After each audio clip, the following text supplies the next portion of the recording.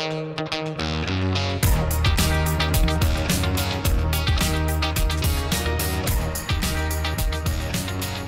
and welcome to Nursing Pharmacology Diuretics. My name is David Woodruff. I am the editor of Critical Care Nursing Made Incredibly Easy. I hope to make this incredibly easy for you too. So let's talk first about how water moves in the body. This is really important to be able to understand how diuretics are going to be working in the body. So if we take a look at these two pictures, the one on the left side is showing that we have an unequal amount of solute. In this case, it's going to be sodium. So when we're talking about diuretics, we're talking about sodium.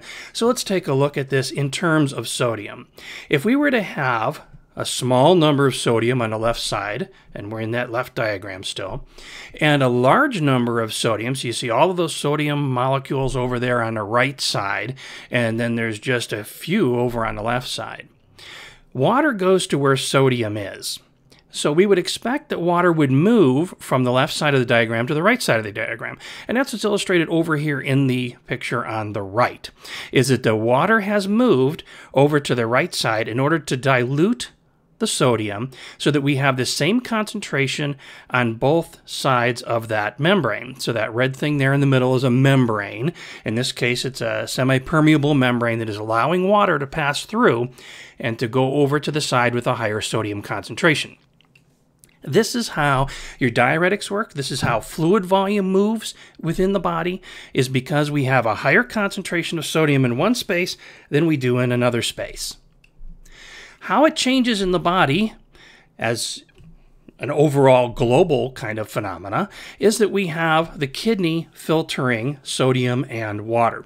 So kind of on a high level here, the picture on the left is showing the blood is coming into the kidney with waste products, and then it gets filtered, and then the blood is going back out without waste, and the waste products are going out in the urine. Now, if we were to blow up one little nephron in that kidney, keeping in mind there's millions of nephrons in the kidney, but we have one little nephron over here on the right that we've blown up. Now, you can see that the functional area of the kidney, that is the glomerulus, is going to be pictured there, that round-looking thing. And then we have the blood coming in with the waste, going through the glomerulus, and then it gets filtered back around through our tubules and into the collecting duct, and then our waste products go out in the urine. The blood then, after being filtered, goes back to the body through the vein without waste.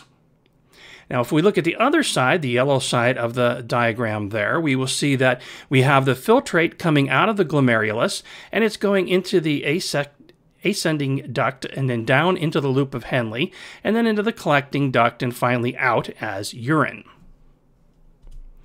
So let's take a look at each one of these sections and talk about what's happening here. So in the glomerulus, we have some initial filtration that's occurring of the plasma, including sodium. Sodium's also being filtered out, but we're doing a lot of the filtering here of waste products out of the kidney. Now, unfortunately, sodium's going to follow a lot of those waste products out, and so we lose a lot of sodium here. Remember, water's going to follow the sodium, so we have a lot of sodium, a lot of water that has been filtered out through the glomerulus, and we need to reabsorb some of that water. We can't just be dumping all that water out.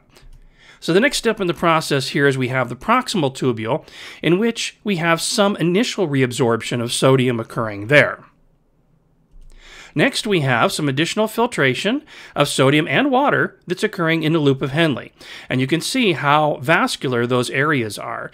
So those vessels are reabsorbing the sodium and, in some cases, water, so that we can maintain our fluid balance in the body. Then we have our sodium being reabsorbed in the collecting duct, in the proximal part of the collecting duct, and we're exchanging it for potassium.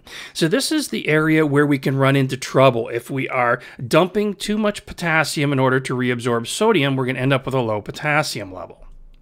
Lastly, we have our excess water. So now we get down to the distal part of the collecting tubule, and we're finding out that, oh, geez, there's still too much water in here, so we're going to reabsorb more water. Now, these components are important because they represent areas that our diuretics can work on in order to help the patient to be able to lose excess water. So let's talk about those different diuretic types. The first of which is called a thiazide diuretic, then a loop diuretic, and then finally a potassium-sparing diuretic.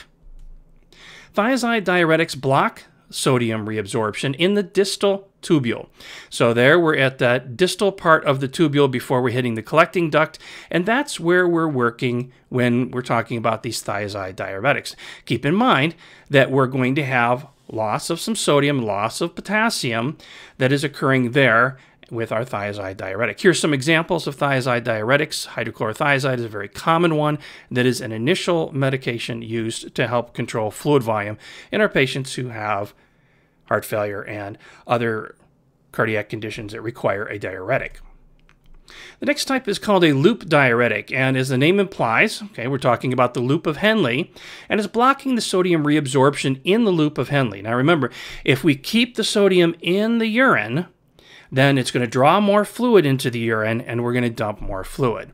This can lead to more concentrated filtrate and water excretion. So the filtrate that's going back as far as our vascular system goes is going to be more concentrated, so water is going to be drawn in. This can lead to sodium, potassium, and calcium loss. So our patients who are on loop diuretics, we have to be careful about watching their potassium, watching their calcium, because we're going to tend to lose more of those electrolytes with a loop diuretic. Here's some examples of loop diuretics. One of the very common ones is furosemide, which we use commonly in our patients who need a diuretic. Potassium-sparing diuretics. These diuretics work over here in the collecting duct. They're blocking sodium and potassium exchange in the collecting duct, and this will lead to a higher concentration of sodium in the filtrate, which then causes more water to follow, and the patient will have diuresis. It can lead to high levels of potassium, though, if it's used in combination with ARBs, those are angiotensin receptor blockers, and ACE inhibitors and beta blockers. So those medications, it doesn't have to be all three. It can raise the combination of potassium when used in combination with any one of those three medications. Some examples of potassium-sparing diuretics are listed here. Spirolactone is a common one that we use.